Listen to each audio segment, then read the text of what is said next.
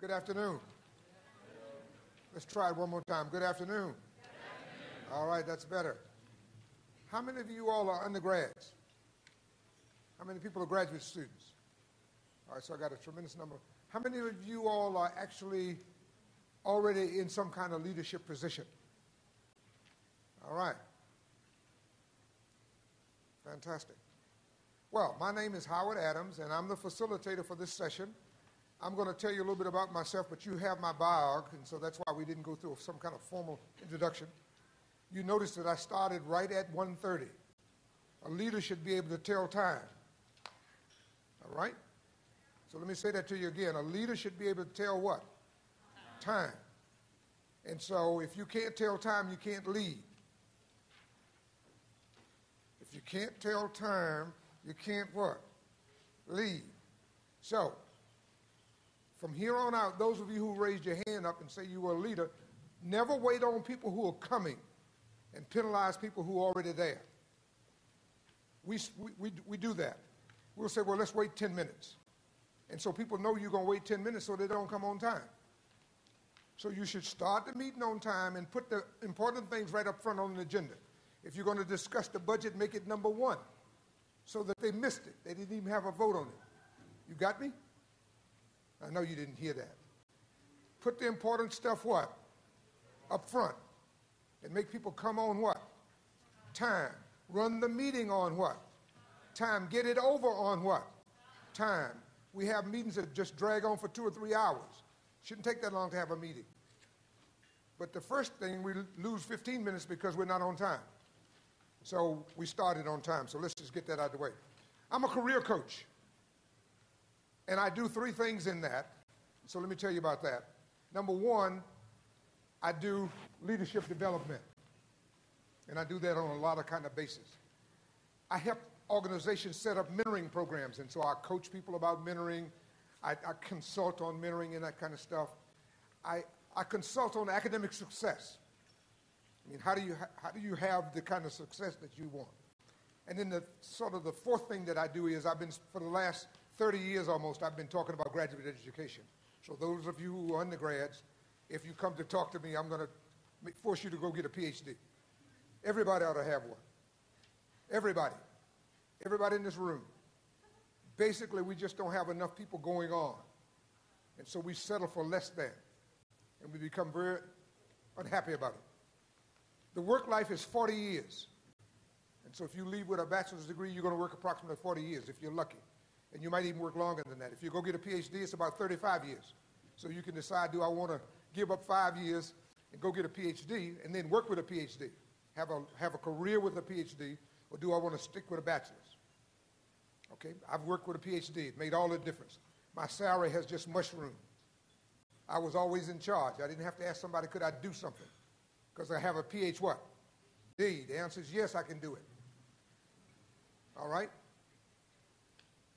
We're going to talk about leadership. Well, we're going to talk about performance leadership. How did you get work done through others? You're not going to do it. You're going to help other people do what they are supposed to what? Do. So even if you're the president, you shouldn't have to set up the room. You shouldn't have to do everything. You should influence other people to what? To do it. And leaders don't do that. They're very disappointed because they run around like a chicken with their head cut off, doing everything that other people ought to be doing. And then at the end, you have to even include their name in it like they did it. So they ought to do what they are supposed to what? Do. If you say you're a committee chair, you ought to chair the what? Committee and come with a report to the meeting to tell what you what? Did. We're going to talk about, so the first thing I want you to think about is leadership is about task performance leadership. Getting work done through what? Others. All right, I'm just setting up what we're going to do. The other thing we're going to talk about is we're going to talk about you and the presence you bring to that. When I say you as the leader, the presence that you bring to leadership. Once you put your neck out there, you ought to act like a what? You ought to look like a what? You ought to smell like a what? Leader. So when I come on campus and see you all, I'll be introduced to the president of the senior class, and he or she looks worse than the freshmen do. So we're going to talk about your presence as a what? Leader. And how you bring that. And then lastly, we're going to do some things around strategy, okay? I talk fast, so if I get to going too fast, stop me. We got a lot of stuff to cover. Now, we are going to talk about surviving and thriving and succeeding, and then lastly, excelling. Leadership ought to be about excellence. It ought to be about being the best. And so our chapter ought to be the what? Best. It ought to be the best one on campus. It ought to be the best one in the region. It ought to be the best one in all of the biomedical engineering societies. Of all of the societies, our chapter is the what? Best. You can't, I don't hear you all saying that. You almost say it like you're scared. Our chapter is the what?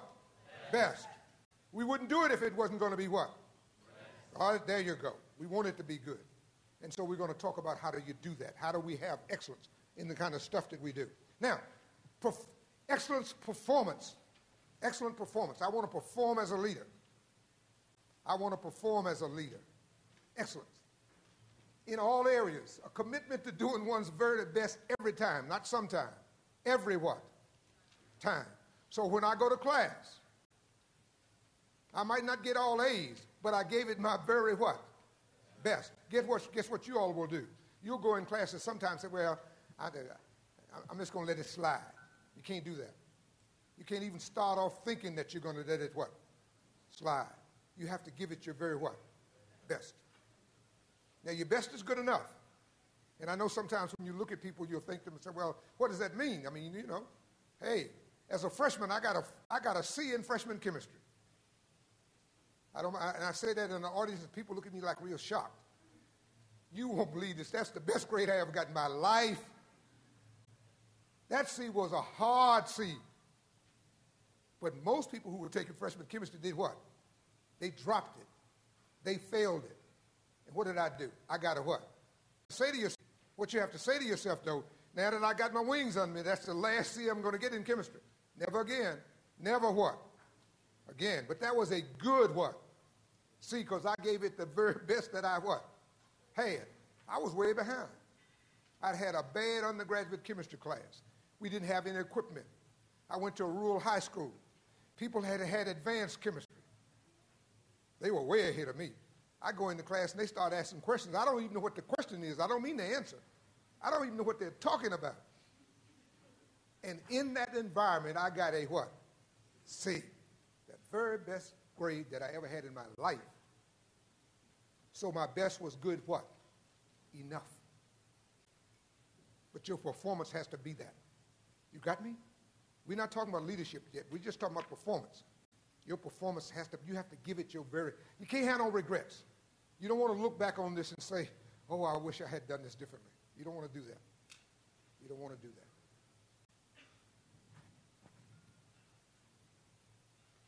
Now, when we look at leadership, I want you to look at the word. It's three words in there. Lead, leader, leader what? Ship. Lead, showing the way, guiding somebody, pointing the direction that people ought to go in. It's about everything. It's influencing things. It's influencing behavior. It's influencing habits. It's influencing somebody. You're going to be managers if you go out there and go to work. You want to be a manager. You're going to have a chance to be the vice presidents. If you went to the luncheon, you heard two ladies sitting up there. You know, there's a dean. There's an endowed chair on that stage today. They are leaders. I mean, they are leaders in a lot of things. And if you read their biographies, they've done all kind of stuff. But when they say they're leaders, they are influencing other people. And that's what leadership is all about. As the chapter person, you are influencing other people to get the work what? Done. All right? And so we look at that. Leader is the guide. That's what you do. You guide. And so as a manager, I have managed people. I made vice president of the university when I was 33, so I've been a leader a long time. But I always knew I was going to be a leader. When I'm sitting where you're sitting, way before that time, I knew I wanted to be a leader. Guess how I knew? Because my father was in charge of the house. and I didn't like it. I don't mean I hated him. I loved him, but I didn't like him because he was what? He was in charge. Guess what I mean when I say that? The car was his. You know how the guys know about that, but you all got your own car. I didn't have mine. So I got to go ask him, Daddy, can I use the what? Car. Guess what he said? No. And so you say, are you going to use it? He said, no, I'm not going no place. Well, why can't I don't want my car to go no place. That was the dumbest thing I'd ever heard. He's not going to use the car, and he won't let me use it. So I had to say at that point, I'm going to get my own what? Car. I'm going to become where I'm in what? I'm in the seat. It's my car. I am in charge. And so for my whole life, I knew the best way to be was to be in what? Charge. And so I hear you all come to my table, and guess what you say to me? When I ask you what you're going to do, you say, well, I hope, which means you're not going to do it. I hope they let me. No. You have to say, I am going to what? I'm going to do it. I am going to do this. I'm going to get my own what? Car. I'm going to have my own what? Money. My own house. I'm not going to have to ask somebody, can I do this? And so when we talk about a leader, then that's what we're talking about. You have to get where you feel it in you. And so we're going to come back to that. And then leadership is just the position itself. I'm president of the club. I'm vice president. I'm secretary, whatever it is I am. So that's what that word means. Now, what does it require? First of all, just a mindset. A mindset that I want to be in charge. A mindset that I want to do excellent stuff. A mindset that I want to make this club the very what? Best. That I want to be president of the company, if you will. I want to be the vice president. I laugh. The reason I wanted to be a vice president at the university, I didn't like the way they ran things when I was a student. I was a student leader. You know how you go as a student leader, you go, why are they doing it that way? And I thought to myself, I should go do it myself. And so I rose up through the ranks in a hurry and became vice president. And then I was in charge. And I could do it what? My way. So I was vice president at a time when the women's budget wasn't straight in athletics because the men got all the money. I became vice president. I said, we're not going to do that any what? More. People got mad. Well, you can get mad, but my vote counts 100% because I'm VP. And we changed the budget. Certain organizations got more money than other organizations, and all the students put their money in. I couldn't figure out why that was being done. Why do we favor one organization over another when all students are paying student activity what? Fees. It ought to be fair. We're going to have a budget hearing. You're going to have to come in here and justify why you're getting your what? Money. You might still get more than somebody else, but it ought to be on some justification, not just because we like you better than we do some other people. You understand what I'm trying to say? So leaders ought to be responsible for something. And so as a president, you ought to start practicing that now on how to do that. And so that first of all, the courage to be different. I laughed because I told you I was 33.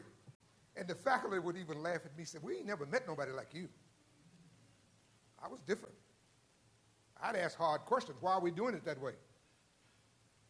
But I'm a VP. I was the youngest one, yes. But that didn't have anything to do with anything. In fact, all the other vice presidents were at least 20 years older than I was. All of them. And so most people in my shoes would have sort of sneaked in, like, you know, I'm so glad to be. Oh, no, I'm supposed to be here. Always planned to what? Not going anywhere. So get what? Used to it. And that's what leadership ought to be about. Commit your time on task.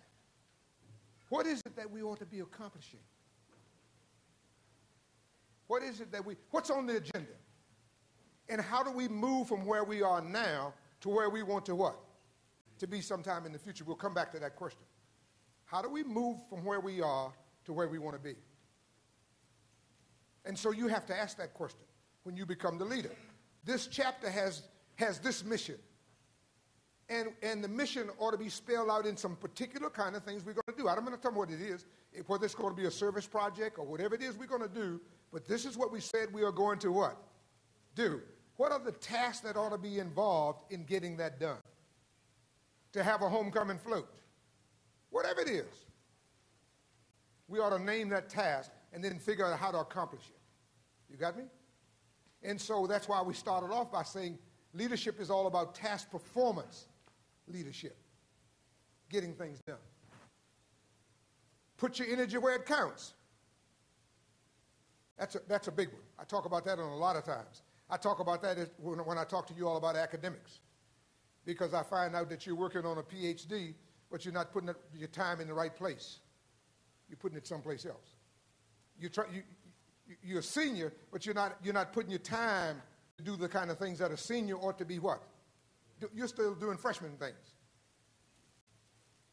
In fact, by the time I was a senior in undergrad, the freshmen thought I was a faculty member.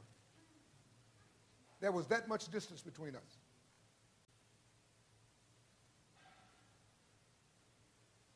So, are you putting your energy where it counts? And then do you have it? Do you allow yourself to be tired?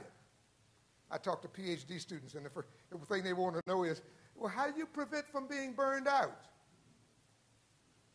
A doctoral student can't be burned out. You don't have time to be what? You don't have time. A senior who's trying to get a senior project finished doesn't have time to be what? Burned out. I need a senior what? Project, because I plan to march, and mother's already told everybody I'm graduating. So I can't go home and tell people I'm not going to finish. If you're seniors, you know your mother already told that. She done told the whole neighborhood. And if you're an engineer, that's even worse. She'll say, my child, she's going to brag about that. My child's an engineer. My child graduated as an engineer. And you can't go home and tell her you're not finishing. She won't even let you in the house. I wouldn't either. So how am I going to do that? That's what we're talking about. Now, let's look at these essentials here that you have to have to be in that. And these are 8 things about sort of qualities that you ought to bring to the process. First of all, just openness and openness. You can't be a herder of information. You can't be a herder. You can't be a good faculty member if you're a herder. I'm amazed at how many faculty members lock up everything. They got all the books locked up. I mean, books get old. What is a book worth that's 5 years old? Nothing. It's outdated. So even if you lose 2 or 3 of them, what does it mean? Nothing. And most of the books, somebody gave them to them anyway. Do you know that when I was on the college campus, I had a sign-up sheet on my library in my office that you could just come in even if I wasn't there and just sign a book out and be gone. But if you didn't bring my book back, I would kill you. If you took my book and you didn't sign it out, I would what? Kill you. And so the word got around. People knew, make sure you get his books what? Back. I never lost a book. So if you are a hoarder of information, if you don't share, if you don't bring stuff back. So a good leader, that's the first one. You bring your own motive to motivate others. You bring the why. You have to have the why. You bring the motive to the process. Why did I run for president? Why do I go through this? You know how you ask that question? Why did I put myself in this position? You have to have your own what? Why? You have to bring your own motive to that. Strategic thinking. If you don't have that, if you don't pride yourself on the fact that you're a scientist, a science major, that you have analytical thought process, that you're not afraid of what? Of computation kind of stuff. You're missing the boat. That's an important one. Strategic thinking. You all should think differently than the sociology, the majors. They're all right, but they don't think like you all think.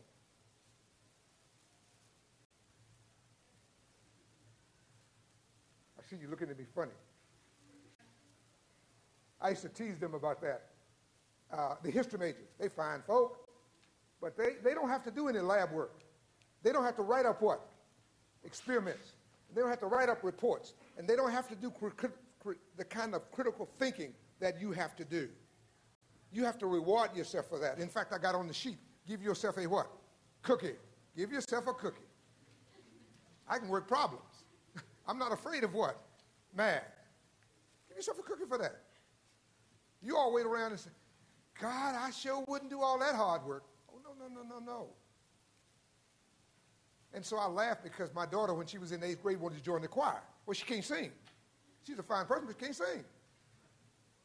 And so I had to tell her, we don't sing, baby. We do math. Now, you know, can you imagine telling your 8th grader that? And she looked at me like, what? You Daddy, you crazy. We do what? Math. I can do math. Your mother can do what? Math. We do what? Math. Can't do no singing, but we can do what? Math. Well, it took a long time for that to sort of settle in where she appreciated it. Today she has a PhD in engineering. She's a full professor of engineering. We do what? Math. Still can't sing, but we do what? Math. So what I'm trying to tell you is, as a leader in this room, the leaders in this room, you have analytical thought what? There you go. You got it. And you have to give yourself some credit for that. So you can go in a meeting and cut through all the stuff that folk are dealing with. Let's just cut to the chase here. Let's get down to what the real thing is here that we ought to be what? Dealing with. That's why people don't like the scientists. I'm serious, they don't. But they always say, what about us? Y'all must be smart. You might not be, don't tell nobody, but just take it anyway. Managing relationships. An effective leader has to be able to get along with all kinds of people. It doesn't make any difference who they are. You can move past race. You can get past gender. You can get past. I don't mean you throw it away, but it doesn't mean anything. I sort of shock people because I go in a room to do a presentation, and the first thing I'm telling people, hey, you knew I was black, didn't you? Didn't surprise you. You saw it when you walked in the room. When you all walked in here and I stood up, what did you see? There's a black guy up there. Now, some of you formed an opinion about that. Oh, God, that guy's black. All right? I'm hoping by the time you leave, it has nothing to do with what? Nothing. That you say, God, I went to a seminar today. The guy who presented happened to be what? Black, but it didn't have nothing to do with nothing, right? So that's what we're talking about. And so the relationship thing, being able to do that with all kinds of people is important. The ability to confront others without destroying relationships. You're a fine person, but you got bad ideas. I wouldn't start off by telling him he was stupid. No. You understand what I'm trying to say? See the difference in the way I said that? You're a fine person, and we like you a lot, but you got bad what? Ideas. Doesn't have anything to do with you as a person, though. You're a wonderful what? Person. Your ideas are poor. Huh? I know, but still, based on what we're trying to do, it doesn't fit what we're doing. You might have to tell somebody that. We can't get that on the agenda. It doesn't get us any place. No, I know that, but I'm in charge. I'm in charge. I'm in charge. Now, don't use my language to tell him. Don't use my language to tell him. But I could have told my staff that, and they wouldn't have quit. Okay? But in my office, if you go see them, and all of them would work for me again today. They'll laugh and tell you, they gave me a shirt that says, his vote counts how much? 100%. Everybody knew that. That doesn't mean I had to always win, but I can't lose. That's a difference when you're in charge. I don't have to win, but I can't what? Lose. You can't win unless I vote with you. You got me? So when you approach me then, you have to come. I was listening to the discussion today at lunch.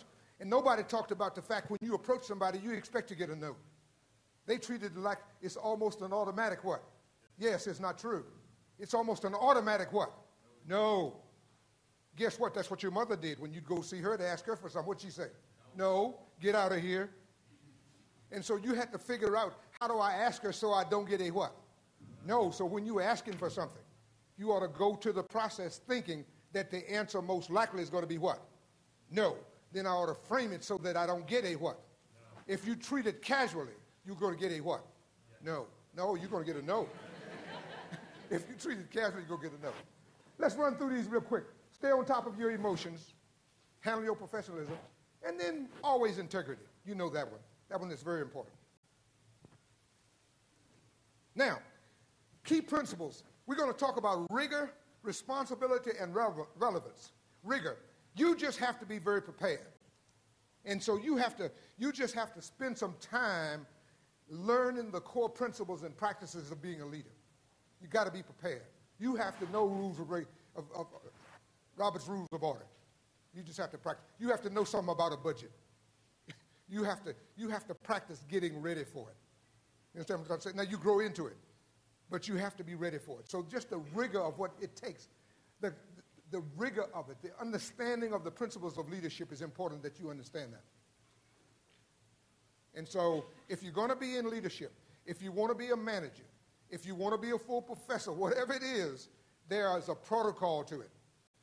There are certain principles that you've got to observe, and you have to bring those. It flows out of the purpose. What are we trying to do? Why does this organization exist? Why does this unit exist? Why are we teaching this class? Whatever it is you're trying to do. And I'll just bring some of my experiences in here. The church that I belong to, and I don't want to bring religion in because it's not here and there. But the church that I belong to, we were a small congregation, struggling congregation, and we never sold it to make it come out to be, why do you come here every day? Why are you here? We'd never even asked that question. People they just sort of showed up. They just sort of showed up. Well, you can't have a church with people just showing up. Because we got the lights to pay for. We need a building. The building was too small for us. There were a lot of things we needed to do. And how do we move on? So you have to get in a position where you can have, what's the purpose here? What are we trying to do? What do we want to have here? And so when we really sat down and defined what we wanted this church to be, it was not hard making the case. We can't do it sitting where we're sitting now. We got to have a new building. We got to have a bigger budget. People got to put more money in, and you can't just be dropping in a few coins on Sunday. We need some money. You need to dig down in your pocket and give some what? Some money. Do you know we had a meeting on just that question? What do we want this church to be? What's the purpose? And in order to, and I happened to be president of the congregation at the time, and we just sort of spotted people through the congregation to give a testimony about that. And when I say testimony, just get up and tell people, what does this church mean to you? And most people who would have done that would have gone and got the big dogs to do it. The big dogs will give money. You don't have to convince them necessarily. They can give more, but they'll give money. But it's the little dogs that have to strain to give some what? They have to give more than they thought they had the capacity to what? To give. So you have to get little people to tell why they do it. So we had and I'm going to go through this real quick because I'm going to show you how we did it. So we got a young lady in the church who came on Sunday morning, and she ushered, but she never stayed for the service. She was there early, she ushered, and just before the service started, she was gone. And nobody really knew why. I mean, some people probably did. Even as president, I didn't know why she left every Sunday. So when I found out why she left, she went to work. She had to open the store on Sunday morning. And we asked her, would she tell what the church meant for her? Because it must mean something for you to come and do that every Sunday. And she got up and she said, I was in bad shape when I came here. She said, mentally I was distraught, a lot of blah, blah, blah, blah. And she stood and she started crying. She said, this is the best thing ever happened to me. She said, I don't make, but whatever she said she made, I don't forget, was a small amount. And she said, when I finish paying my bills, I have $20 left. That's just casual money. She said, you can have all of it. Every month. I'll give you about 20 bucks. That's all I got. If I had more, I'd give you more. She said, but if I had the money, I would pay for the church. And she sat down, and a couple other people got it. Guess what? The rich folks started getting up saying, let's buy us a church. I'm serious. And in no time, we bought a what? A church. That would not have happened had we not gone back and asked the question, why do we exist? So I want you all to think about it, those of you who are in these clubs and organizations, why do we have this club? Why do we have it? What do we want to accomplish with it? What should be our outcomes? And how do we get there? All right? What kind of resources do we need to get there? And don't cut it off ahead of time. If we had gone and tried to put together a budget before we had the purpose, the budget would have been small. And we would have said the reason it's so small is because we couldn't raise the money. But we hadn't made the case for the what? Money. So don't go do that. And we talked about that yesterday. Don't go eliminate yourself. You all are looking for jobs, and get what you say. There's no need to be going there because I'm not going to be able to do it. So you eliminate your what? Yourself. Don't do that. Go make the case for what it is you want to do from here on out. And so have a purpose for doing that. Okay? And I'm going to do 2 more, and then you can pick my brain in just a minute. Now, let's skip that one. We don't need that. I'm talking too much. Now, and my axes are wrong. They stay in the wrong place. I know that now. I didn't see it till just a few minutes ago. But this scenario, the world is in this bottom space down here. The world lets its mouth say that's what everybody else what? Does. And so we fall into the norm. Nobody else does it. Nobody else comes early. Nobody else does it that way. And so we fall into the norm. And that's about 70% of the population on anything you want to think about. They fall in the bottom. And so it becomes a routine. Everybody comes to work the same way every day. They do the same thing. They go to lunch at the same time. That's what everybody what? Else does. That's the norm. What I want to say to this room is you have the potential to be better than that. You have the potential to be better than that. And so I want you to think about that. Am I at my potential now? Am I giving it my very what? Best. Am I functioning at the top of my ability here? Okay. And then when you get there, a few people crush on through there. They become what? Exceptional. They just want to see how good they are. They want to see how good they are. That's why I like athletics, although I can't play. I can't dribble nothing, can't catch nothing, can't shoot nothing, can't do nothing. They call me a physical moron. I can't do none of that stuff. I can do what? Math. Hello, can't catch no football, but I can do math. Hello, can calculate where it's going to go, but I can't catch it. But when I think about this idea of exceptional, when I think about exceptional, that's that 10%. That's that 10 what? Percent. You can put it any way you want it. 10% of the population has PhDs, MDs, JDs, those kind of degrees up at the top. You can either be in it or you don't have to be. I laugh because my wife has a PhD, I have a PhD, and my daughter has one. And sometimes when my daughter's home and the phone rings, they say, may I speak with Dr. Adams, please? She said, which one do you want? Because everybody here, what? Got one. And we all do what? Math. We do math.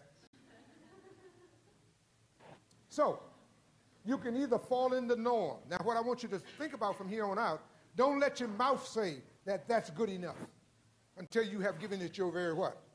So you want to move past the norm. I don't want to even fall in that.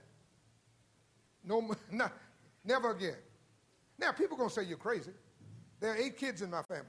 I'm the only one with a PhD. But I wanted it. Hey, I wanted to be able to look up there and see Howard G. Adams what? PhD. Sounds good. Looks good on your stuff. Looks real good on your stuff. All right? Guess what my family say? You always been different. They think I'm crazy. They'll say something like to me, I don't know why you travel like that all the time. Other than my baby sister that she fell in love and got married too early. I try to tell her love will keep it. It ain't like a tomato, ladies. It's not like a tomato. You don't have to eat it today. It'll wait till tomorrow. All right? My friend in the back, love will keep. Raise your hand up back there. Love will what? Keep. All right, don't rush into it. All right. After she'd been with me on 3 or 4 trips, she said, you ain't got no job. You got a what? A vacation. I come to places like this and do work. Next week, I'm going to Anchorage, Alaska. If you've never been there in the wintertime, you want to experience that at least once. And it's not bad to have somebody else pay for it. You got what I'm saying? All right. Now, you have to do a self-audit. You have to audit yourself. You have to actually sit down and look at your strengths. Don't start with your weaknesses. Never start with your weaknesses because your strengths ought to what? Outweigh your what? If they don't, you're in bad shape anyway. So start with your what? Your strengths. What are my strengths? What do I bring to the process? Okay, math. You got it. See, that's a good one. Math. Analytical thinking. Being able to quickly, concisely write something up. You can do that. We learn how to concisely write something up. That's a skill. That's a tremendous what? Skill. You have to write short memos, write, short notes and things. We don't want no dissertation. We want a quick summary of something. You know how to do that now. That's a plus. What are my weaknesses? And I laugh because people ask me that all the time. When you go on a job interview, they're going to always ask you that. What are your weaknesses? You have to sort of smile and say, well, I got a few, but, I don't think they're that bad. And guess what mine are? Mine is I'm impatient. That's the first weakness I always lay out there. I'm impatient. I'm in a hurry to get it what?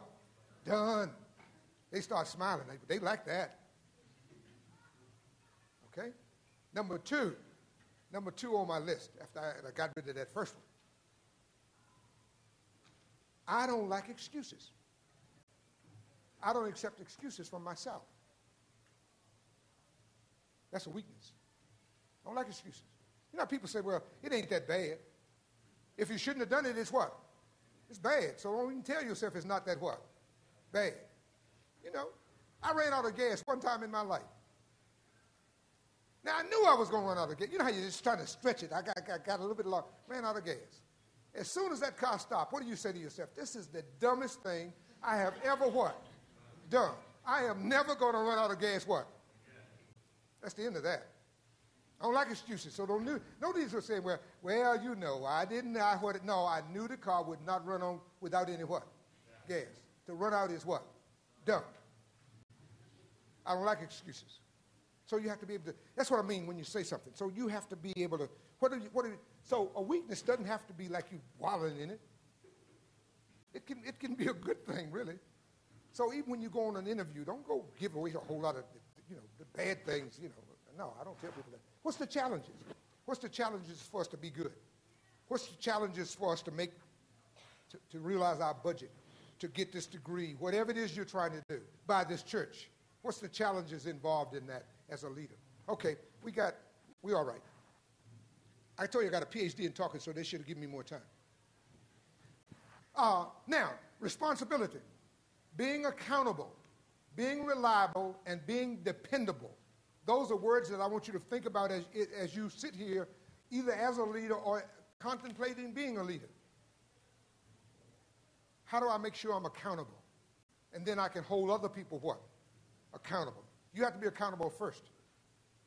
So what is it about the position that I'm sitting in that calls for accountability? I can't come to the board meeting as the chairman of the board and say I forgot the minutes or I forgot something that I was supposed to bring. I can't do that. I have to make sure that I do that. I ran the Graduate Engineering and Science Consortium, and I had a volunteer board. And so I had to anticipate what the chairman of my board was going to need at the meeting. I had to anticipate that so that I was accountable to him. Because his vote counted how much? 100%. His vote, in that case, his vote counts how much? 100%. He can't lose. You got what I'm saying? Now, what did that mean? He gave my raises. I needed him to vote real high. So you better believe I made him look real what? Good. Those of you who are working on PhDs, you better make your dissertation advisor look real what? Good. Your lab boss look real what? Good. And so these things are things that I want you to think about. How do I demonstrate accountability, reliability, and dependability? Okay? Now, we can skip that one. No, we don't. We can't skip that. We need to come back to that. The priorities. Priorities is important. Most of the time, we have too many things on our agenda. And I want to make sure you hear me say that. That's why I came back to that. Don't put too many things on the agenda. You don't need to do And as a leader, when you look at across the scope of things, you might want to narrow it down and make them big things that you can then make little things that somebody else has to do. You don't have to spell it out all the time. So, for instance, like I ran the Graduate Engineering and Science Consortium, and we only had 5 goals. And most people were very amazed at that. We had 5 big goals. Number one, we got to raise money. If we don't raise money, we don't get paid. Well, the staff understood that. If we don't raise money, we don't get what? Paid. And we sort of apologized. So the staff just sort of half-worked. Oh no, if we don't get this done, we don't get what? If we do it well, we get extra money. You better believe I didn't have to worry about people laying out. I didn't have to worry about people doing their job. In fact, it was easy to run the place. I'm serious, and people still talk about that to this day. Criteria, how do you benchmark performance? We got a standard that we're going by. We got some metrics that we can measure things by. We have some metrics. And so let's just take what I was talking about with my office. We need to raise $500,000 every year in new money. We need to grow by $500,000 a year. That was a goal. And I was there 16 years, and we basically did it almost every year. Okay? Now, the growth might mean that you're going to fill up a hole in some place, new program. It could be different kind of things. But we need to do that. How do you do that? Well, at the end of the year, you either did it or you didn't do it. And so somebody's responsible for that. After you raise the money, we got to have programs to spend it on. And what are those programs that we're going to spend it on? And how do we measure whether we've done it or not? And so that's what you're talking about. What's the outcome expectations then? That's it. The outcomes are these measurable things that we're talking about. And then finally, what are the opportunities that are available? And you're always looking at that. When I come to a conference like this, I hope I never leave when I don't get one consulting job. Before I leave here this time, I would have either expanded something that I'm working on or got something new. And I've done that already. So just in case somebody calls me and tells me they're going to drop me, I don't have to go jump out the window and kill myself. I already got some new stuff coming in. So you should have had some reason for coming too. And you can sort of measure, why am I here? And how well did I do on that? And what opportunities are available to me, options after I leave here? And so you want to look at that. All right, let's do these last 2. Managing yourself. Okay, now this is critical for everything. Everything, not just leadership, everything about you. Everybody sitting in this room. First of all, managing your responsibility. If you have a fellowship, it has requirements to it. If you have a TA, it has what? Requirements to it. If you have a GA, it has what? And so you have some responsibilities, and you should honor those. Number 2, manage your attitude. What you going to... Let me come back to my friend over here. When I tell you that my vote counts 100%, how you going to feel about that? You're not going to be happy, but you're going to manage your attitude with me, aren't you? You have to. You don't have to, but I can not give you a raise.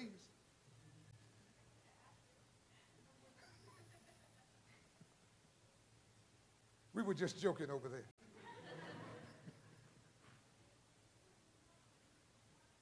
I laugh. Let me tell you what I mean by that, what I tell somebody there. I had to get on one of my staff people because she was taking some shortcuts. And we had told her not to do that anymore, and she still did it. And so I had to tell her, we're never going to say that to you again. If we catch you doing the shortcuts again, we're going to write you up and you're going to be fired. Now, you might want to quit before you do that because you might in your head say, I'm not going to do it what? That way. So, and she was giving it to respond. I said, don't respond yet because you're going to say something nasty and you can't take it back. I just looked at you, that's all. But I want you to think about it. And then I want you to come back and let me know what you're going to do. So she took a couple of days and she came back. And so I was getting ready to go on a trip and she slipped me a little note. And I didn't want to read it because I said, this is going to mess my trip up. She probably called me a whole lot of bad names. And when I opened it up to read it, she said, Doc, I'll do it your way. She just grew after that. Became very good. When she started working for us, she didn't have an associate degree. Today, she's a nurse. That would not have happened had she not got on board with us. So we have to help people manage their what? Attitude. Manage your image. Manage your performance and your productivity. Manage your time. Manage your own progress. You shouldn't have to go ask your professor, how am I doing? You know how you're what? How you're doing. Okay? Now, set goals for excellence. Whatever those goals are to get you where you want to be. Set goals for it. And those goals ought to talk about what's to be done and the rationale for doing it and the time frame to get it done. What is it we're going to do? Why are we doing it? If you can't explain why, it's no good. I mean, you go in and ask for some money. One of my first jobs that I got when I was a junior manager, I went and asked for a budget thing, and my boss said no. He said, no, we're not going to do that. And he had the right to say what? No. All right? I decided I was going to buck it. I'm going to go to his boss. When you go to his boss, it means either you're going to win or you're going to what? You're going to quit or you're going to get fired. One or the other. So you're ready to lay it on the table. So I went in to see his boss, and I told him, I said, listen, when I came here, I told you all what I planned to do. And now I know what I want to do and what's doable, and I need to be able to do this, and it's a budget requirement. It's a budget requirement. If I don't get the budget, I can't get it what? Done. So I'm going to be a failure anyway. So I came to tell you that either you're going to give me that budget or I'm going to quit. Because I can't get my work done without it. Guess what he did? He laughed. He said, when I was your age, I didn't ask nobody what I could do. I just went on and did it. Now, what was he saying to me? If you think it's that good, what? Go do it. If you fail, quit. But if it's as good as you said it would be, we'll pay for it. But it better be real what? Good. So I went home to talk to the wife before I did that. Honey, honey, should we do this? So she, well, what you going to do? I said, well, I want to do it. She said, let's do it then. So we went and did it. And it came out, it came out good. God, it was good. I made them look real what? Good. I never had to ask for anything again. I never heard anything from my manager about it. I don't know how they discussed it or nothing. He never said anything to me. It didn't cost me anything because I made him look what? Good. So when you talk about that, you better have a very good what? Rationale for doing what you want to do, for taking the position that you are taking. All right? And the last one is self-explanatory. We're going to skip that. Now, this is just a summary of everything I talked about because we have to have a few minutes to talk. First of all, just develop a plan. So you ought to have a plan for the organization. Doesn't have to be no long, drawn-out thing. It could be a one-pager. You're working on a PhD, you have to have a plan for that. You're working on a dissertation, you got to have a what? If you're a senior, you got to have a plan for finishing up this bachelor's degree and getting a job. You got to have a plan for it. So have a plan. Number two, it ought to be designed around some goals and objectives and a time frame for doing those, whatever they are. I can't move on until I do something. If you're a junior and you've been dodging a class, you got to decide, when am I going to take this class now that I know I absolutely need it? When am I going to settle down and take the GREs? When am I going to sit down and take the MCATs? I couldn't think of it. MCATs. Or whatever it is you got to do. I got to do this because I can't move on without it. All right? You got to monitor it to see where am I. And when I say monitor, put a time frame on it. When am I going to have it done? I need to have this done by next week. I need to have this done in 6 weeks. I need to have this done at the end of the semester or some time frame. Okay? Last one is keep your skills up to date. Don't go sit down on where you are now. Read all of the time. At any given time, I typically try to read about 2 papers a day. I still read a newspaper because I like a newspaper. So I try to read at least 2 newspapers a day. The first one I read is first thing in the morning. I walk at 5 o'clock every day. Every day. I walk at 5 a.m. in the morning out in the open air. I'm 72 years old. And people who see me can't believe it. I don't get tired. I can do this all day. But I walk every day.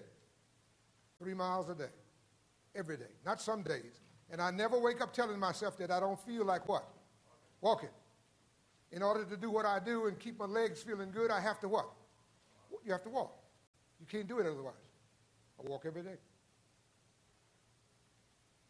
So when I see my friends who went to high school with me, they can't walk. Stomach hanging over their belt. They don't have no hair. I still look good. I told my old girlfriend, I saw her, and she fell in love with somebody else. Hey, I told you could have had all of this, but you can't get it now. So you have to decide. She couldn't do math either, huh? The wife could do math. All right, that was one. But the wife is pretty too. Don't be discouraged by failure. Let me just end on that. I don't want you to not attempt something just because you think that you're going to what? Fail. Don't put failure in front of it all of the time. Now you have to think through it, and you have to give yourself a very good chance to be what? Successful.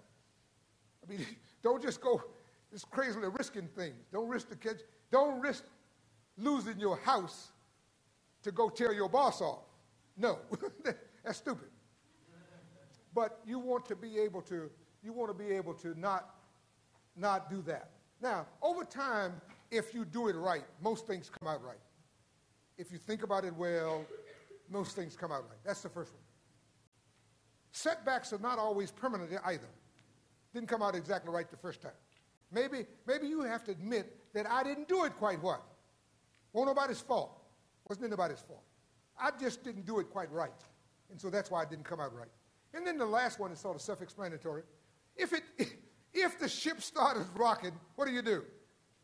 Right the thing. Get it back up on course. Get back on course. Don't stay hung up all of the time. Get back on track and move forward the way you want to go. Well, that's the presentation. Oh, that's important. Closing words. Care more than other people think is wise. Your friends are going to tell you you're stupid. They're going to tell you, I wouldn't do that. So, care more than other people do. Risk more than most people think is safe. Stretch it a little bit. Dream more than other people think is practical. Dream more. Expect more than other people think is possible. That's powerful. I want you to look at that one hard, because that's good. Care more than others think is wise. Risk more than others think is safe. Dream more than other people think is practical. Expect more than other people think is possible. You can have it. You can have your dream, if it's not crazy. But you have to work at it. Let me just end by saying this. This is fun. This is absolute fun. I get a chance to come to conferences like this, sit in the exhibit hall, and talk to students, and get paid. I get a chance to travel. I get a chance to impact folk. I have, out of 25 black females who are full professors in engineering, 6 of them are my mentees. 6 of them. I have 5 deans of engineering around the country that are mine. I've got senior vice presidents of companies, and I got the chief executive officer at Xerox. Her name is Ursula Burns, a black female. She's 53 years old. I've known her since she was a freshman. I'm the reason she went to grad school. She didn't know she was good until she met me. She was real good, but she was scared. And I told her, not only you're good, you're going to go to Columbia. She was from New York. You're going to go to Columbia because they don't think you can do it. I want you to go to Columbia, and I want you to just eat them up. I want you to finish yesterday. She was scared to go. I said, oh, no, you're going. Or else I'm going to what? I'm going to kill you. And I'll just rose the clock, and she went. She went to Columbia. She got a master's in mechanical engineering from Columbia in 8 months. 8 months she got a master's degree and was gone. She went to work at Xerox, and she got promoted just fast. Boom, boom, boom, boom, boom. By the time she was 35, she was vice president. At 41, she was executive vice president. At 49, she was president of Xerox. And at 51, she was chief executive officer. And last year, she was named chairman of the board. She's the top dog there. Wouldn't have happened otherwise. You can do this. You can do this. How do I know? Because I looked in the crystal ball. I don't have that one up here. Oh, it went around. It's on my next set of slides. I'm sorry. I thought I had my crystal ball up there. But I looked in the crystal ball and asked myself that question. Could you all do this? We need leadership. We need good leadership. We need leadership that's not afraid. We need leadership that's not nasty. The politics today is very nasty. Very nasty. We don't care about people. We don't care about people. In this country, there should be nobody who's hungry. We throw away more food than we eat. That's an embarrassment. And we would rather throw it away than to give it to somebody who what? Needs it. Leaders ought to speak to that. We ought to speak to that. Now, I don't mean feeling sorry for somebody who could go find themselves some what? Some food. I'm talking about people who need some help and just can't do nothing for themselves. They should not suffer in this country. We're better than that. But we don't have leaders who do that. I'm not talking about how you vote. I don't care about that. You have every right to vote the way you want to what? Vote. But we ought to make the country work. The country is bigger than that. We ought to make the university work. We ought to make our schools what? Work. And they don't because we don't have leaders. And so I'm so delighted that I had a chance to holler at you, to challenge you, to get you to sort of sit up and think about this. You're going to have an opportunity to be in charge. You ought to grab that and not apologize for it. And you ought to go serve very well because you can do math. You can think. You are analytical. You can write. You're not afraid of people. If we can't get leaders out of this room, we're never going to have it. We're going to continue to have stupid people running the what? The country. And that's bad. Thank you all so very much for your attention.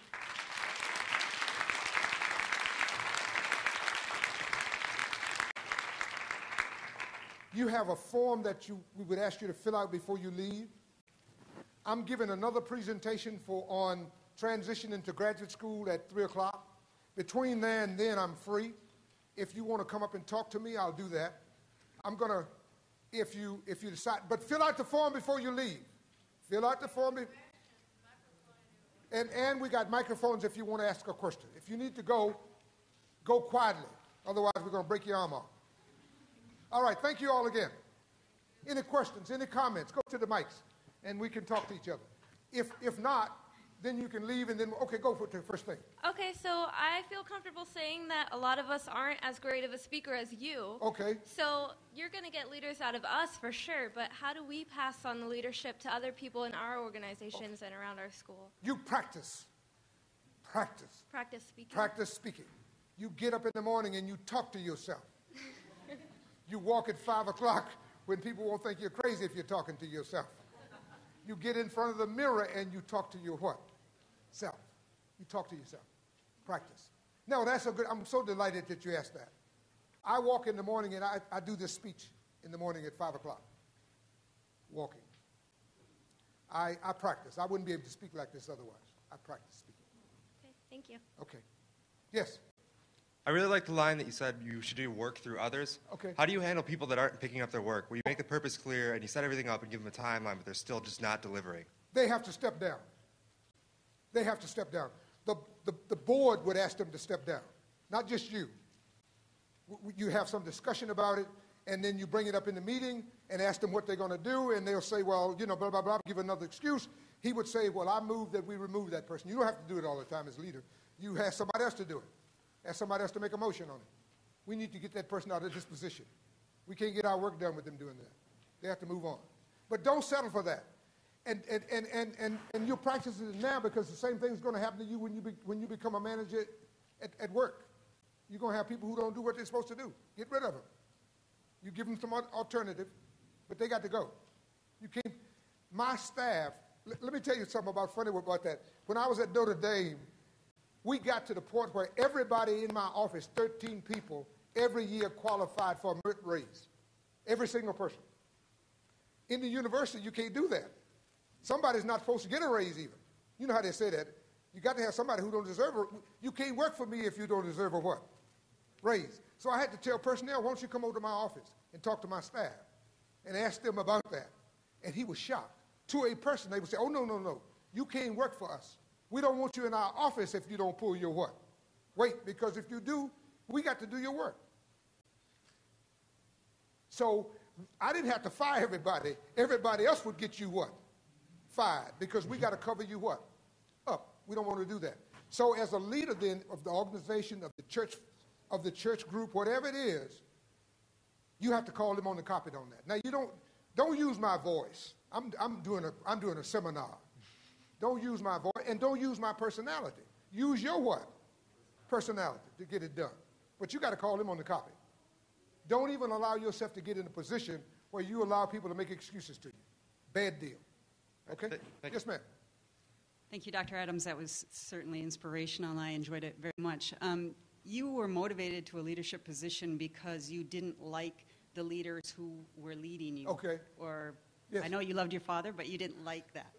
So what do we do when we're in a situation where we really like the leader who is guiding us, and it's very tempting to be comfortable in that situation because they're doing such a good job at leading the group, the organization, okay. the department? Let them become your mentor. Okay. Pick their brain. The reason I became a vice president so early was because the president was my mentor of the university. And he was good. He was very good. He had some people working for him who weren't good. I became vice president and I fired those folks. And you won't believe this. He laughed the next time he saw me because one of them was his minister of his church. Howard Adams? He used to call me by my whole name. Howard Adams, I heard you done fired my minister. I said, no, sir. I didn't fire him. I challenged him to step it up, and he didn't do it, and I told him he either had to quit or he was going to get what? Fired. And what did he do? He quit. The word got out I had fired him. I didn't. He quit. But no, I didn't mention mentors. You need a mentor. And I'm glad you asked. Stand right there. You need a mentor. And you don't just need anybody. You need a big dog. You need a big what? Dog. That's the way to say it even. You need a big dog, right, in your life. And so what you do is you try to get somebody maybe about at least 3 or 4 levels above where you are at any given time. So you want somebody bigger than that. If you were a junior faculty member, you want a senior professor.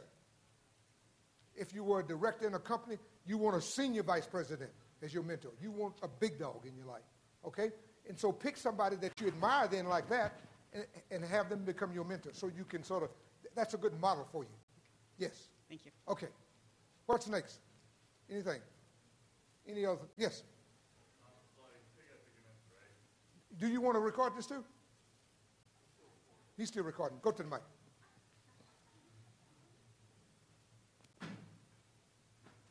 This is going to be a good question, so wait on this one because he's asking what I should have said. Go. Right.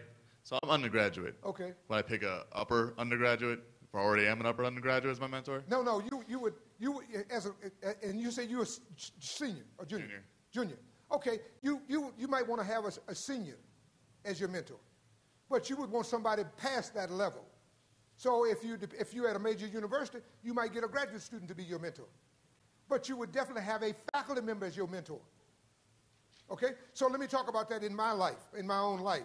When I was in high school, I had a good high school teacher who was my mentor, an excellent one, and he gave me good advice. But then I had somebody bigger than he was as a mentor. When I graduated, I didn't need him as much anymore, so you move on to another level and get yourself another mentor. But I didn't throw him away. So up until he died, I still talked to him all of the time.